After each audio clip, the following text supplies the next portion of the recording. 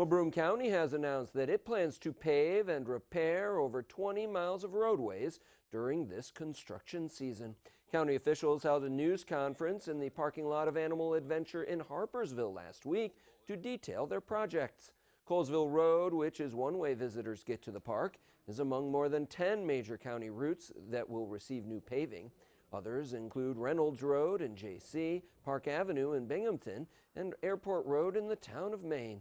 County Executive Jason Garnar says it's important to make a good first impression on visitors to our area. Animal Adventure is one of these parts of Broome County in our rural areas that draws a significant amount of visitors. And when people come up here, we don't want them driving on pothole-filled, bumpy roads, especially at one of our largest tourist destinations. Another county project is the replacement of the Sheedy Road Bridge in Vestal, which often floods when the Choconut Creek rises. The new bridge will be situated several feet higher above the creek. It's scheduled to be closed from a week from tomorrow through mid-October. Now you can find a weekly update on Broome's road construction plans by going to gobroomcounty.com.